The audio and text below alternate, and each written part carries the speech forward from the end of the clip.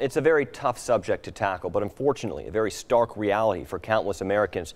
Right now in our country, some 5.7 million Americans suffer from Alzheimer's disease. It's a baffling, frustrating condition. So how do you cope?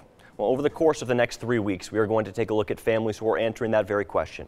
And there are some bright moments, bordering on miraculous. This morning, we take a look at a man who can still count on a higher power.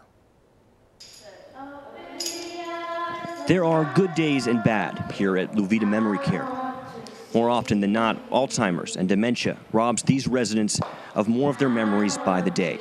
This is not the man that I grew up with. But this story is about the moments even the most powerful of diseases can never touch.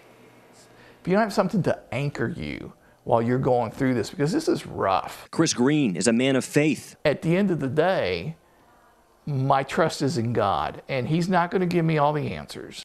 It's in his genes. When he wasn't on the mission field, he was a pastor. But his dad's days as a pastor and as a missionary are behind him now. Alzheimer's has taken most of his memories. It's pretty full-blown. But on Saturday mornings, during Bible studies, the pastor, who forgets more than he remembers, gets up to preach. Well, I've learned that with God, there is no getting even. Even in the midst of the Alzheimer's and all that it does to you, he still has that deep love for God's Word and for sharing it. We don't have a single cause, or we don't So know. much about the disease remains unknown, but what doctors do know is that our most powerful memories are a part of us that even Alzheimer's has a hard time taking. Memories that are attached to emotional memory or to very significant events in your life tend to be coded or stored in a way in which they are easier to recall. That means as someone with dementia, as they have less and less cognitive abilities, memories that are stored more solidly or with a lot of emotion attached to them means that our ability to recall those memories are definitely stronger.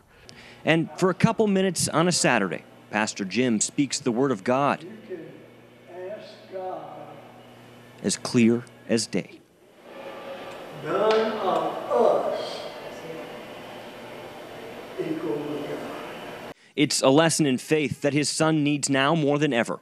The faith that we learned from him is what is sustaining us now as he goes through this. Because even when the memories begin to fade and thoughts are harder to come by, there are some things that time nor disease can ever touch. Whatever anchors you, you got to hang on to that. And I'm very fortunate that I was given a faith that is a very, very strong anchor in my life. That came from my dad and my mom, and that's important if you're going to get through this.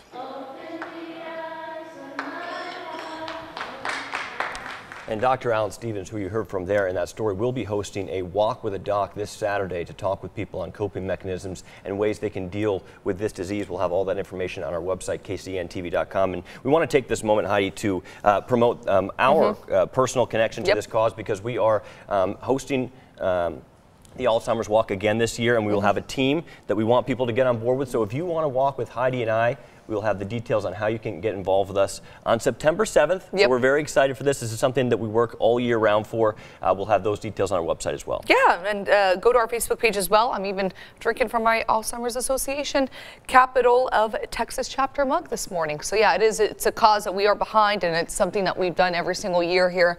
You even have their bracelet on. So I've got my bracelet on. You and I are on the board, and it's something that's very, it's close to home to us. So we want to get you guys involved at home. So to find out how you can do that, we'll have details on our website, kcntv.com. And I want to thank all the people who are doing such great work at Luvida Memory Care for their help in telling this incredible story. Great.